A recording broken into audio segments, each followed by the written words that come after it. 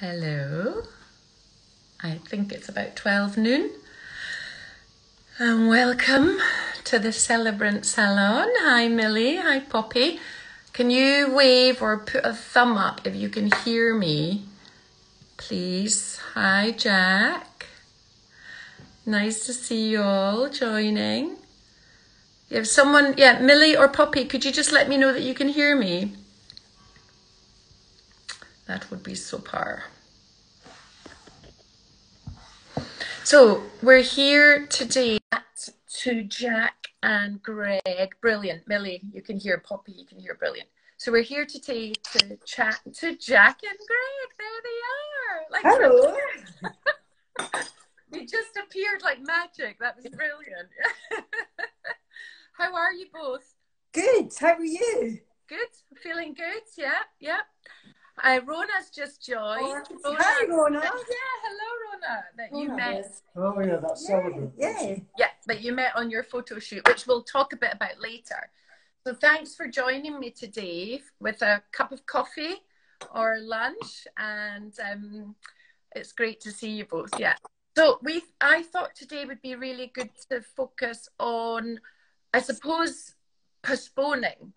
You've had to postpone your wedding date twice, haven't you? Yes. So I was kind of thinking that we could have a look at the processes, the decision making, etc. around that, how it felt to you. Maybe just share a little bit about that. But then also look at the kind of fun things that you've done too. You've done some really nice fun things in the interim. We have. Yeah. You know, you had your not wedding celebration. Yes. You had your amazing blessing photo shoot. That was fantastic. Yeah. So there's a few things that you've done that I feel as really kind of, I don't know, given you a little bit of energy and a bit of fun around this whole situation. Yeah. One of the other things I've found really interesting about talking to the two of you is that you've both been so supportive of your suppliers. Well, you have to. You have to. Yeah, and I think it'd be really good to explore that a little bit. Hi, Senya. Sorry, just saw Senya joined as well. So does that sound okay if we kind of work through that? Brilliant. Yeah. Brilliant. So first of all, I just wanted to kind of paint a picture and just go back, because I think you got engaged, was it Christmas or New Year? Christmas Eve. What? Christmas Eve we got engaged. Oh, yeah. Yes. Yeah, Christmas Eve you got engaged, so 2019. Yeah. When no one was thinking anything about a pandemic, etc. Really. No. Yeah.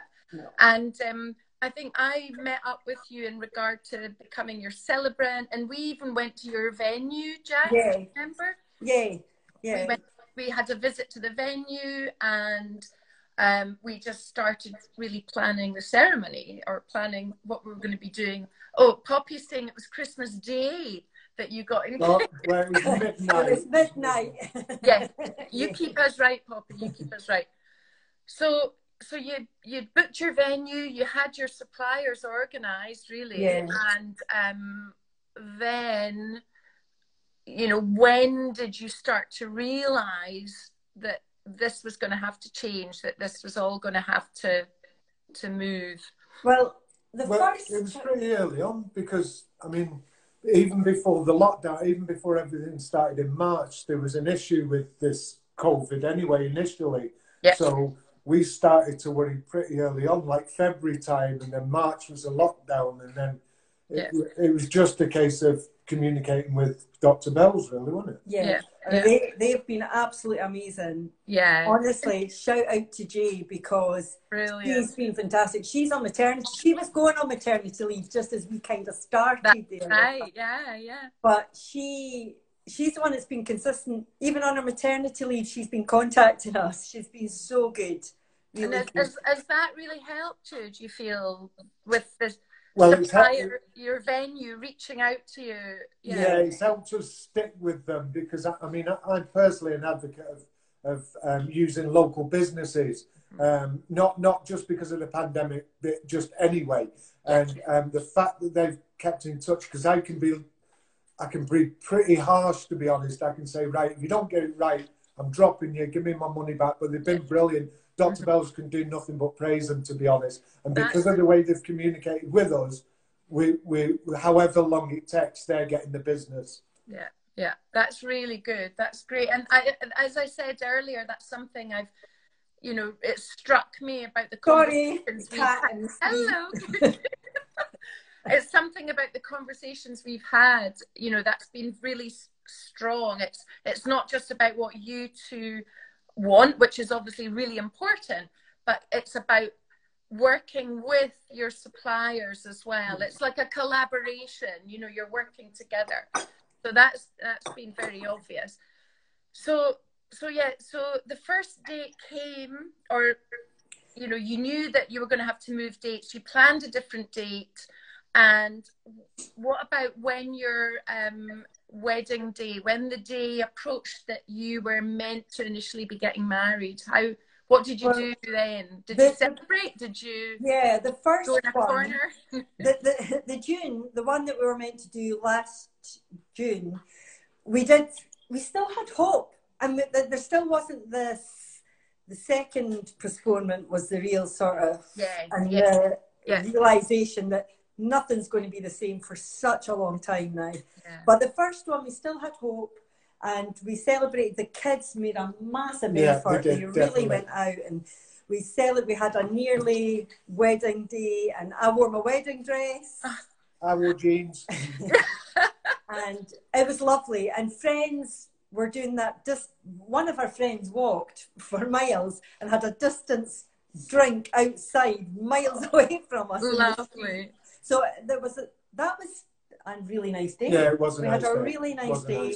And we still had all this hope and excitement of what we could still do. Yes. So the first one was okay. Yeah. And Dr. Bell sent a beautiful bottle of Prosecco in this nice gold bottle. Oh, how wonderful. Yeah, really kind. So they recognised that. Yeah. And I think what you're saying, Jaq, though, is right, that if you remember back to even when we went into lockdown in March, there was this sense of, well, it might just be a month or a few weeks, do you know, that we really didn't get to grips with the impact it was going to have. Mm-hmm. So I think you're right. There was that feeling of hope, maybe similar to the feeling we're having now, because we've got the vaccine and we're coming out of it. But I know what you mean there. Yeah. So you had a great celebration. That's really nice to hear. So because the day, you know, everyone's going to feel different about how their not wedding day feels. So that's really nice. Yeah, ours was really good. Yeah, I enjoyed it. It was good. The kids made a massive effort. It was the kids that made the huge effort for us. Oh, shout out to your children then. The second postponement in March wasn't good. Yeah. We did nothing, and we felt quite despondent. Everything. It wasn't bad. We know, you know, eventually it's going to happen, but it's sort of all sunk in that we just don't know where we are at the moment. Yeah. All we know really is, it's going to happen. We're going to stick with the people who have stuck with us and been good, i.e. Dr. Bells. But I mean, it wasn't bad. We didn't do anything. We didn't mark it. It wasn't bad. I don't think we know. Not really. It came and went. I think you probably,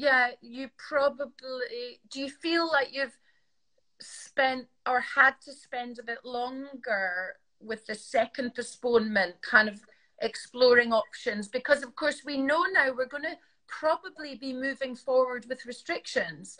I think that's much clearer now than probably last year. The second one made me think, okay, what's important? What do we really want? And it's the kids. Yeah. And obviously we're a massive family, a big blended family of children.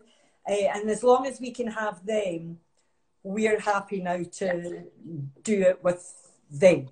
Okay. And changed our plans completely from what we were going to. And we have to be more realistic now. We have to, I mean, like Jaq just said, it's all about the family. It's not about having this big function that we were going to have and having all these people there. It's the actual act itself for us and the family, rather than us, the family, and loads of other people that are going to get a party out of this. Yeah. So it's kind of, I suppose to a certain extent, COVID-19 is kind of defining things for all of us in different ways. But in regard to what you see as it really important on your wedding day, it's almost kind of forcing us to look at that and to kind of explore that a bit. And everyone, of course, makes decisions in a different way. Everyone will do different risk assessments as well. You know, we're all individuals. In regard to the decision-making process, have you always both been on the same wavelength, do you feel? Pretty much. I let Jaq sort it. No, I've heard Greg speaking to Dr. Bells just recently, and we've got a new girl who's been great, Bena or Bina, I don't know how you pronounce her name. Yeah, B-N-A, Bena, Bina. And I've not really voiced any of these opinions, but Greg just knows, and I could hear him saying, no, I don't want that for Jaq. And I think, oh, I didn't even say that, and he knows. Yeah. So, I mean, that maybe shows you have spent a lot of time actually, you know, obviously over the last year or so talking. The only thing, there was one thing that we kind of, Greg and the whole family were saying, because we've just moved into this new house, it's got a nice garden, that we could do it in the garden. And that's the only thing we've not been in agreement for. And the only reason I didn't want to do it is because I knew that I would be left with all the cleaning.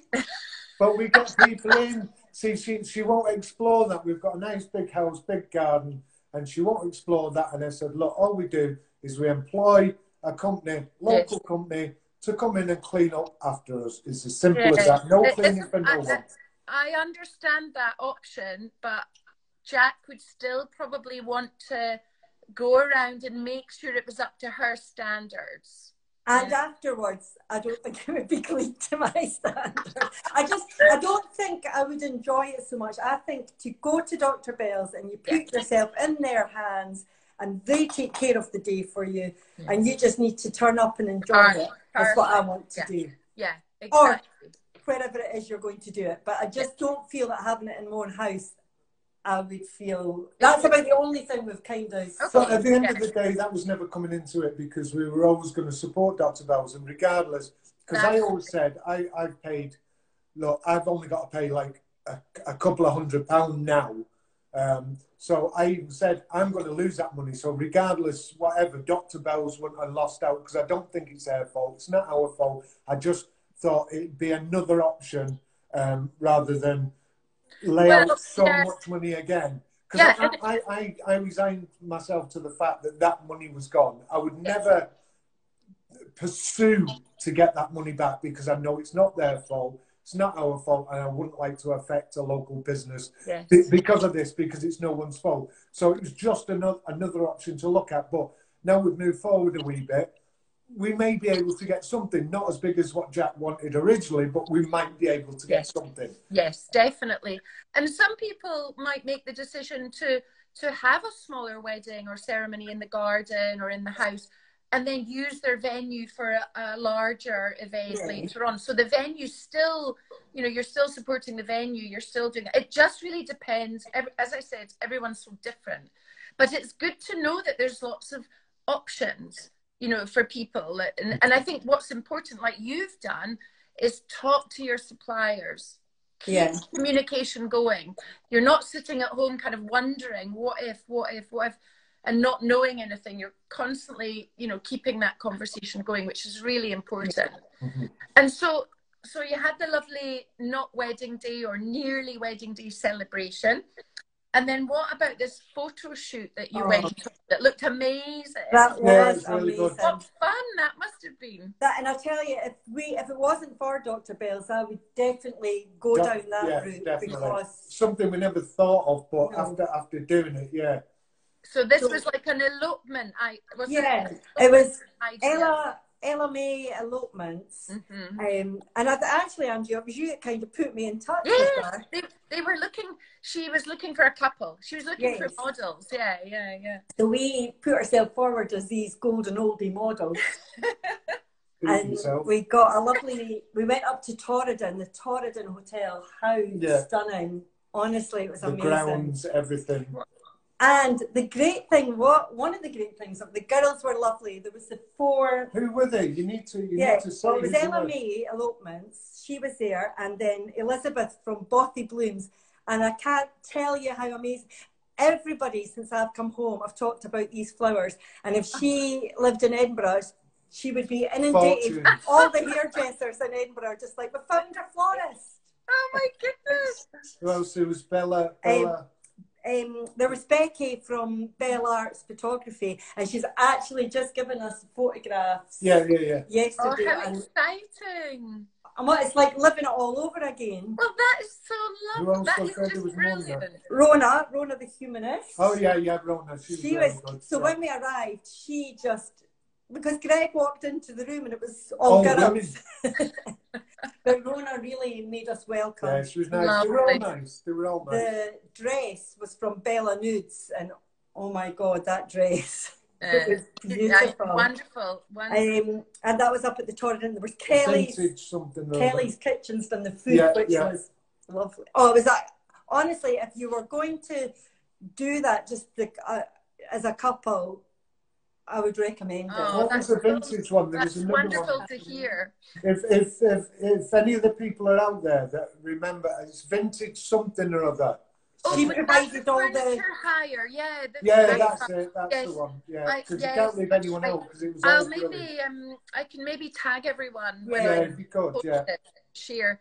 And Freya's just saying the photos were amazing. I think Freya saw some of them on Instagram and something. They were absolutely beautiful. And actually, someone just messaged me yesterday on Instagram saying it was after your posts, and she said, "I love this photo." Like she that's great. Yeah, and I just feel for you two, it was just such a special day at a time where that kind of thing just couldn't really happen, or Andrea, Felix as well. Shout out to Felix. He paid for our accommodation up there. It was a little log cabin off the main house with a log burner and the views outside. Stunning.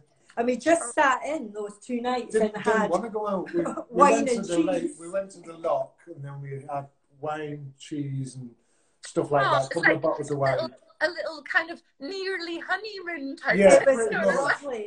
And I'll tell you though, the girls, Ella and Becky and Elizabeth and Rona, they made that day. Yeah. They all pulled together. They all had to do their own things because obviously Rona's the celebrant and Becky's the photographer, Elizabeth's the florist, Ella organises the entire thing. They all pulled together and all helped. And you couldn't go wrong if you did a combination of the girls. You definitely couldn't go wrong. I mean, that's amazing. And what I loved about it, Greg, was that you got an opportunity to try out some rituals. Yes.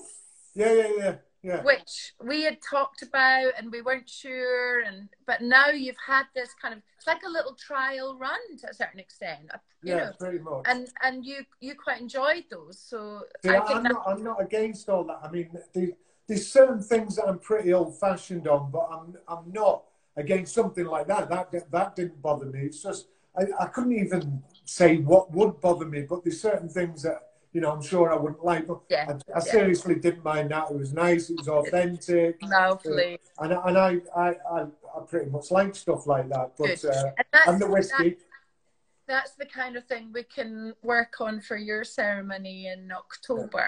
That background, the Torridon Hotel, the background, and doing the tying, hand the knotting, I know, it's so beautiful. So if anyone wants to have a look at Bella Art Photography and Ella May Elopements, and you'll find these amazing images as well. And you've won another couple shoot, which is yes, it has been postponed, and I've just spoken to the photographer this morning. He had a wee boy, so the day we were doing the photo shoot, his wife went into labour, so that was a nice thing. I love it. Had a little boy called Leo. COVID-19 or babies. That's brilliant. Oh, that's brilliant. So overall, I mean, these kind of things I feel have brought a bit of fun, and And is there any other things that you've, to a certain extent, because of, I mean, it's not just about weddings as well. Obviously, there's, you know, there's a lot of difficulties for all of us in different ways, different aspects of our lives. But is there any other things that you've been using to kind of self-care? I'm thinking, you know, things, looking after each other, but looking after yourself as well. Millie was just saying, because I was saying to her, oh, I can't remember, oh, getting a cake stand. This is for the Easter table. And she said, why have you suddenly I made a big deal for Valentine's. And yes. We had I mean, I'm not talking a big party. It's our family. It's just that we're a big family. Yes, of course. Felix's 21st, which he missed. And I've taken to decorating the house for different themes and just making the most of occasions now, because pretty much. Because we can't go out, you know. We can't go out. I mean, even for meeting with you today, I dusted, tidied my room to welcome you in. And I was like, I just thought there's that kind of need to do these things now. It's about, you know, kind of missing it to a certain extent, aren't we? We're missing it, yeah. So making a big fuss of anything, Mother's Day, Easter, Valentine's, everything that comes around. Because that's what I was going to ask you as well, is about like tips. If you've got any kind of tips for other couples who are, you know, in this time of pondering, what do we want to have on our wedding day? What decisions do we have to make? You know, is there any sort of kind of tips that you can offer? The thing I would say is, don't be afraid to lower your expectations. Look, if the most important thing is that you're together, you're going to get married, do that. And like we said, again, going back to Dr. Bell's, we actually said, we thought, you know, okay, so even by the time we have booked again, it might not be right. So we've had to lower our expectations. We've told them that, you know, there's a couple of options where we could just have a ceremony, a glass of fizz, then go home. So someone opened the door for us, get married, go home, on the understanding that we would have a function as soon as all this is over. We'll have a big party. Yeah. You've got to curb your expectations. If it's getting married that you want to do, get married. You don't have to have, you know, hundreds of people there and then arrange something afterwards when everything's. I don't think it'll ever be over and done with. We'll never get right. But lower your expectations. The most important thing is to actually get married and then have something afterwards. Then celebrate that you're married afterwards. Be it a year later, be it 2 years later. And what I'd say is look at the venue you're going to. If they can't help you, if they can't give you what you specifically want, just remember it's not their fault. That's really good. That's great advice. That's really important. And I think at the moment, you know, both of you work in sectors that have been really impacted by the pandemic and lockdowns. So you'll have an understanding of what people are going through. Exactly. And I think the hospitality and the wedding suppliers industries feel very, very forgotten and neglected. And of course, a lot of these businesses are run, they're small businesses, maybe female, a lot of them are female led. And I think there's been a real lack of support from the government, etc. But it's wonderful to hear couples like you know, putting that forward, saying, you know, remember, you know, it's a collaboration to a certain extent, and thinking about how you can possibly support your suppliers as well. And I know many couples are doing that in different ways. So that's really good to hear. I was just going to ask as well, there was another question I was going to ask actually about the restriction wise, you know, I mean, obviously October, we don't know what it's going to be.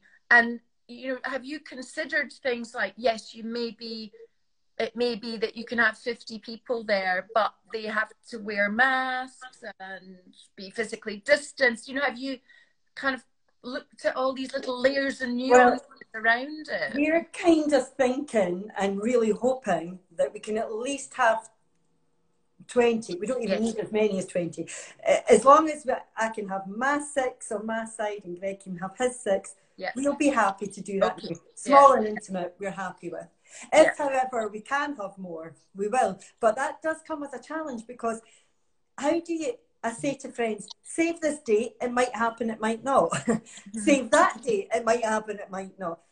You might be able to come, you might, how do you do that? I was just actually speaking, I don't know if she's here, Caitlin, who's getting married with yourself in August. And I was saying, how do you arrange this? How do you send out the invite? Do you send out to the people that you think are going to come? And then if suddenly the numbers change, do you suddenly send out another whole... Yes, And don't order stationery or anything with dates on. We've got loads of dates with 27th that's of a June. good tip, actually. Do not order things with actual dates on.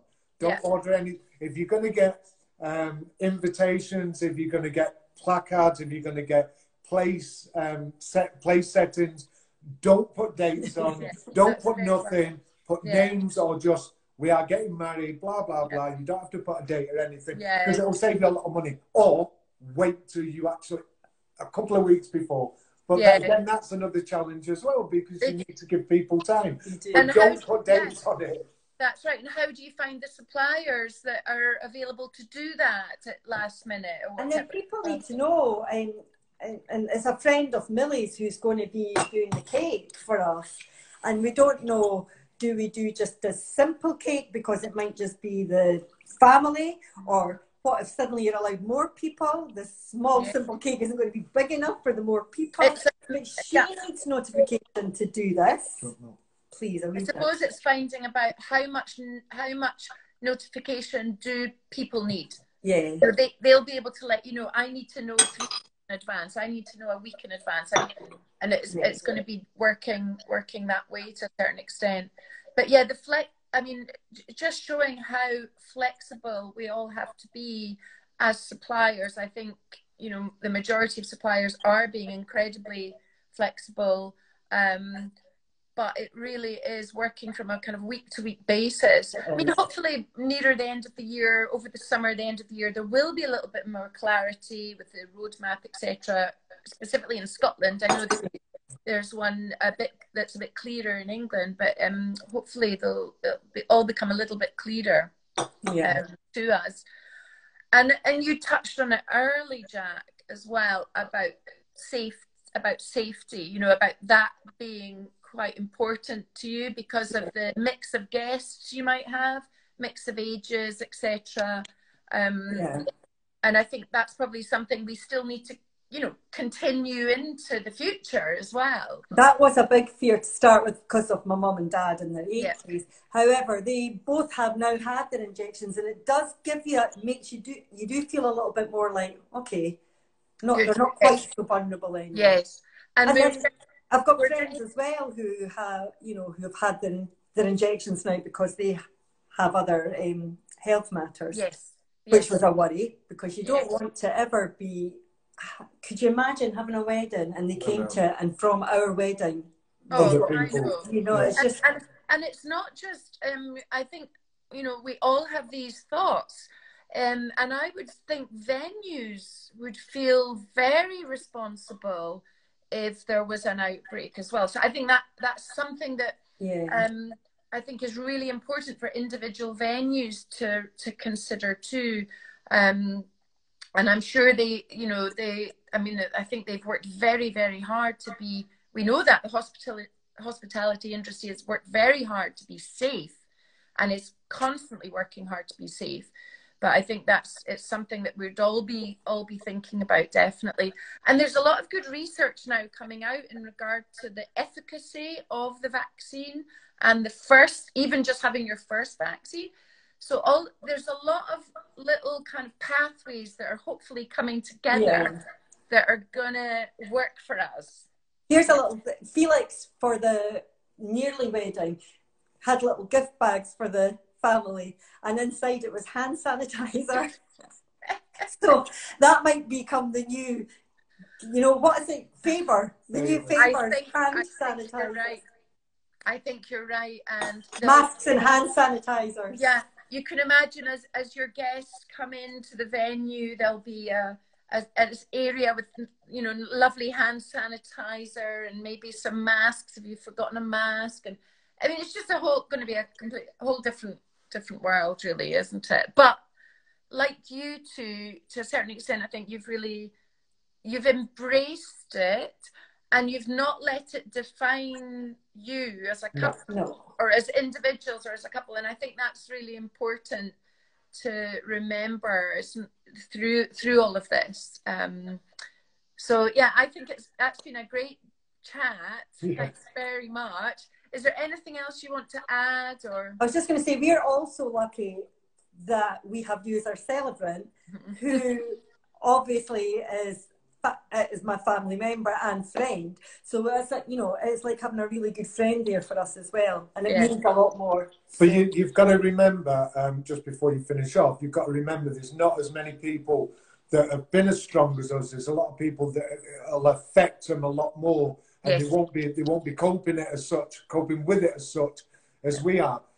I'm a very strong sort of person as such, so I don't let things bother me. I just sort of head on and hit whatever's you know coming towards me. So you just got to remember there's a lot of people that are just not as strong, and it might affect them more. So just bottom line, chin up.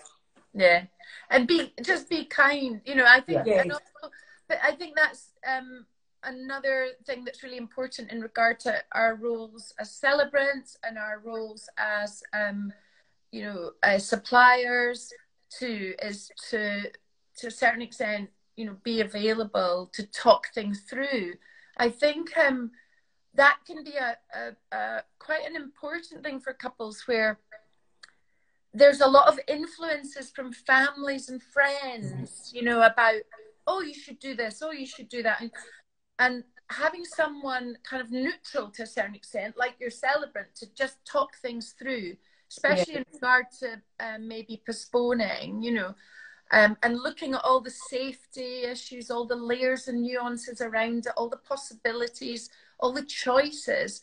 You know, I think that's really important. Because I think, it can be a little bit too much when you've got your families kind of putting a little bit pressure maybe, and, oh, just go ahead and do it, or just cancel, or just this.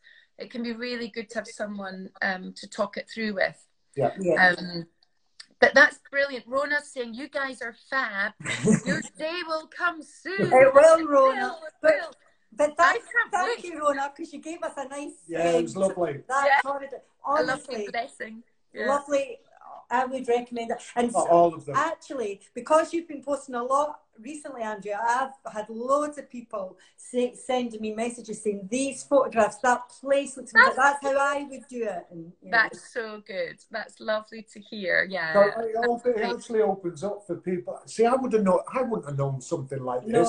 It's something that would never have come on my radar. So you yourself, Andrea, doing something like this, and then giving the girls some exposure for people who just would never think of doing something like that. Yeah, and hopefully you can get all the links of you know who they are. We can add that on. But I think that's what's important, even more so at this time, is choice. Is making sure that you as couples know all the options you've got, all the choices you've got. It's so important.